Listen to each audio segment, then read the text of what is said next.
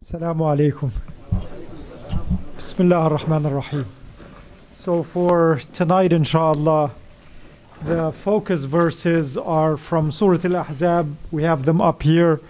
We just finished reading these verses, verses 10 and 11, and I want to reflect on an incident from the Seerah and try to tie it together for the beginning of the last 10 nights by making a couple of points. Surah Al-Ahzab, as you know, takes its name from the confederation, the Confederates, the Battle of Al-Ahzab. Al-Ahzab means the different groups that have leagued together. And this was in the year 5 of Hijrah, after the Prophet ﷺ migrated to Al-Madinah. And the various Arab tribes leagued together to try to wipe out Islam once and for all.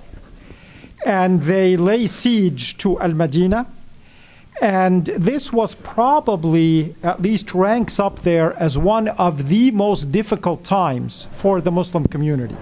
One of the points of greatest danger and greatest fear.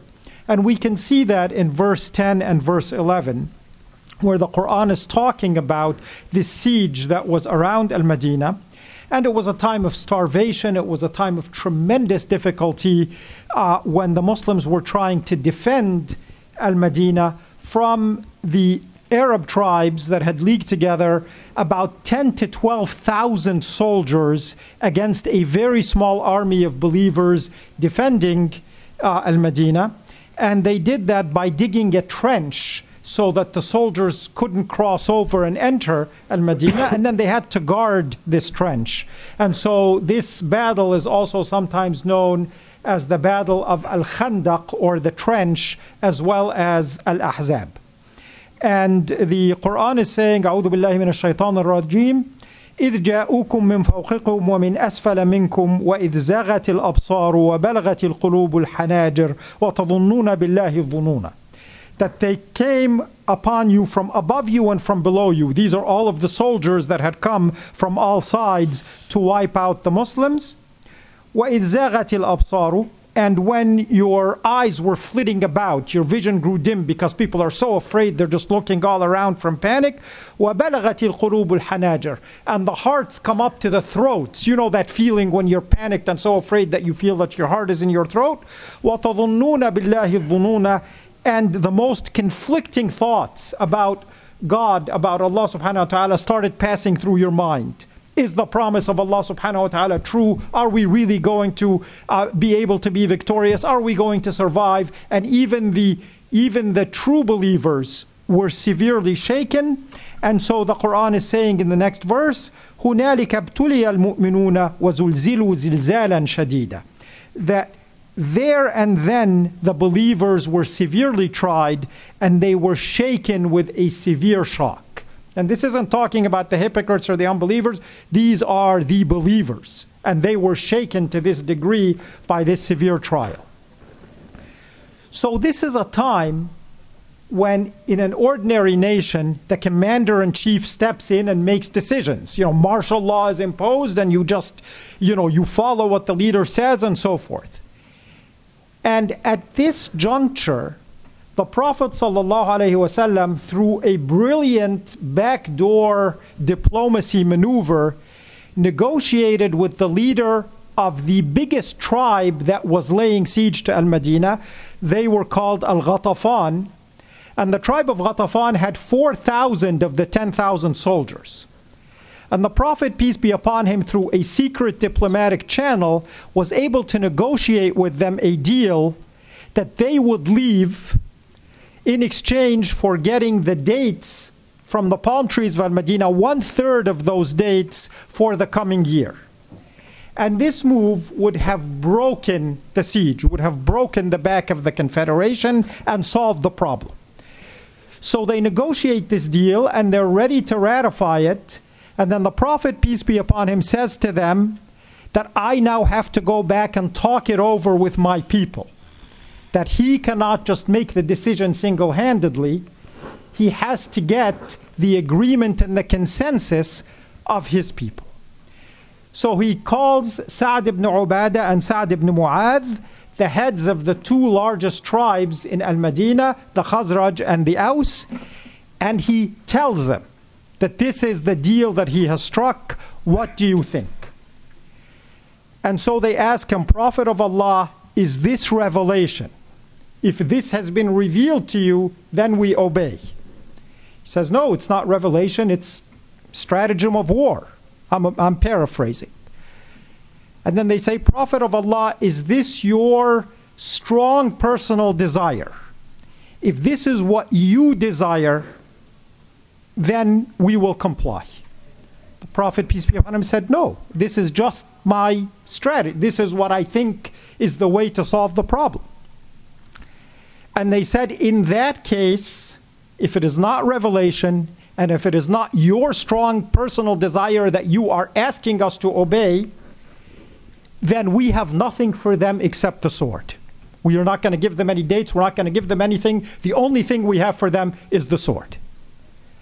So the Prophet went back to the Ghatafan and told them, I'm sorry, the deal is off. We have no deal. And the siege then continued for quite a while until Allah subhanahu wa ta'ala solved the problem for the believers, and a strong wind came, and it was bitter cold, and they were not able to cross into Al-Madinah, and finally they gave up. Dissension broke out among their ranks, and they gave up the siege and left. But the point I want to make here is that especially today, especially for us as American Muslims, we need to understand the significance of this act. This is consent of the governed. The Prophet, peace be upon him, showing that in action. He is the Prophet. He is the leader of the community. He is receiving revelation from Allah subhanahu wa ta'ala, and yet he does not decide unilaterally for the community. He seeks their consensus, and when they say no, then it is no. And this is consent of the governed. This is the right of the people over their ruler. And that is why when the Quran says, Amruhum shura baynahum, that their matters are decided by mutual consultation, here it is. And that's why the companions named that surah, Surah Ash-Shura, because they realized the significance of this principle. And when we live in a nation where half the people say that a Muslim should not be appointed to the Supreme Court because we don't understand the principles of constitutional government, here are the principles of constitutional government that 1,000 years after Islam came up with this and civilized humanity, 1,000 years later, Europe was still in the throes of the philosophy of divine right of kings to rule, and that their word is the law without contestation.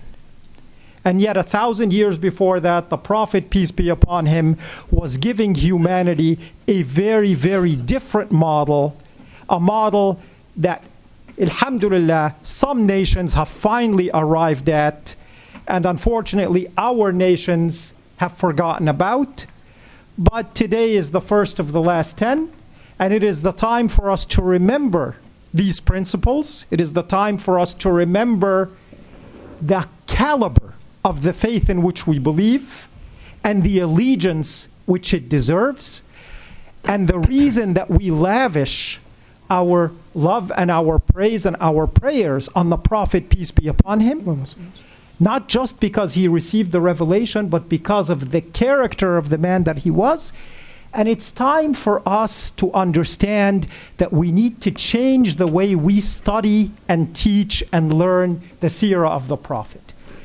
Everyone knows the story of the pigeon and the spider spinning a web and laying eggs on the mouth of the cave when the Prophet was in Hijrah. But very few people know this story. And that story about the pigeon and the spider, God knows best. But the vast majority of the scholars of hadith consider it a very weak narration. And many seerah books won't include it because it is so weak. God knows best it's truth or not. But this is the stuff that has the moral and the philosophical value. And if we're going to teach our kids and teach ourselves, This is what we need to be studying and learning and teaching others about Islam. And I say what I've said. I ask Allah to forgive me and to forgive you. May Allah accept from all of us.